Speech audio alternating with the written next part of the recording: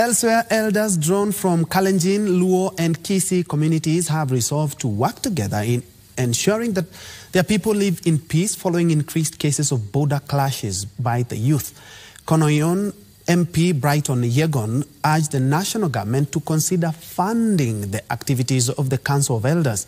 Speaking at Kapkatet Stadium during the installation of elders, they promised to curb cases of bloodshed in their borders by engaging to the youth and urged political leaders to take part in maintaining peace. Ambacho nimefurahia ni vile mmesema ya kwamba sisi ni kitu moja. Ngawa lugha kidogo ni tofauti, sisi ni binadamu, sisi ni wana Kenya, sisi ni watoto wa Mungu. Na lazima tudumisha amani. Nia yetu ni kuona ya kwamba tuko na amani thabiti kwa borders yetu.